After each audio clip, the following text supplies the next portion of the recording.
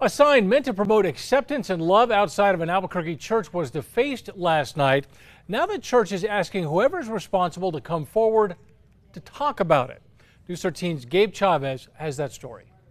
For 80 years, La Mesa Presbyterian Church has been a fixture in the International District. It's been a sanctuary of safety for many, a place of home. Pastor Dr. Brett Mitchell was drawn to the church for that reason.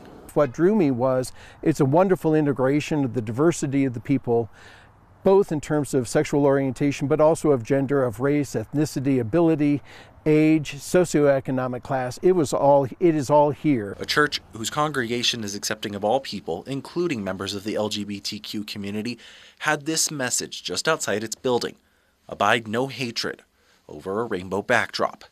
That sign was approved by the congregation. Here, love is practiced. That here, the gospel of love is something that we want to share with others, near as well as far away. So that's why we put this sign up that said, "Abide no hatred." But today, not even a month after the sign was put up, Pastor Mitchell made a shocking discovery.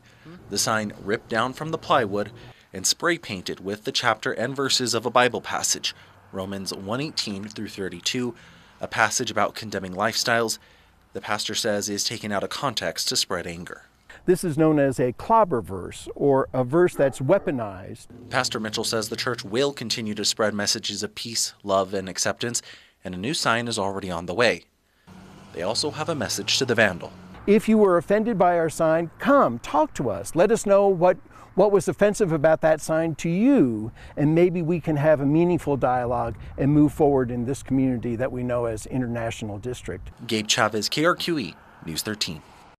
La Mesa Presbyterian Church filed a report with APD. The pastor says for the time being, they plan to leave up that sprayed passage to encourage dialogue among the congregation and the community.